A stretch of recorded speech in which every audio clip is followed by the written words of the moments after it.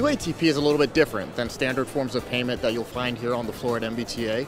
We're actually an airline-owned organization, so that means that we actually have access to the airline industry infrastructure to actually provide the best and most comprehensive travel reporting data from the air perspective to our subscribers. We're actually issued directly by the airlines, so those are our issuers, and merchants of UATP are other airlines as well too.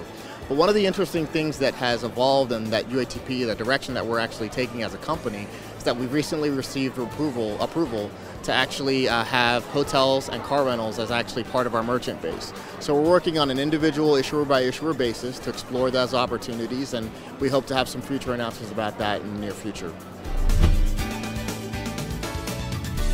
Well, one of the things that they consistently value, obviously, is the opportunity to take advantage of the UATP data that's provided.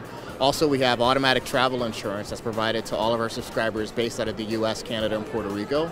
The other things that they like is the direct connection that they actually have with the airlines. Since it's issued directly by the airlines, they can have that relationship and be in a deal to actually be in a better position with their airlines.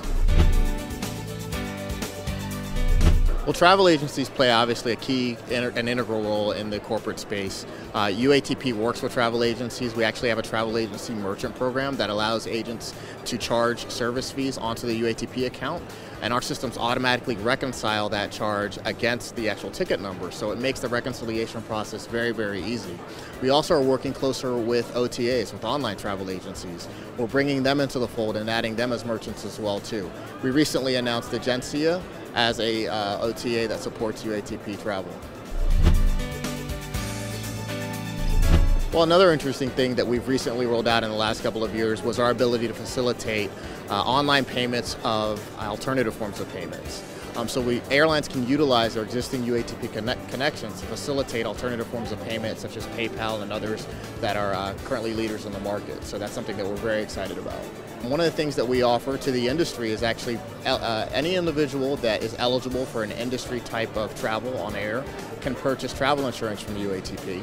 So that'll actually cover them regardless of how many trips that they take. It's just one small fee at the beginning of the year, and it covers them throughout the year for all of their travel.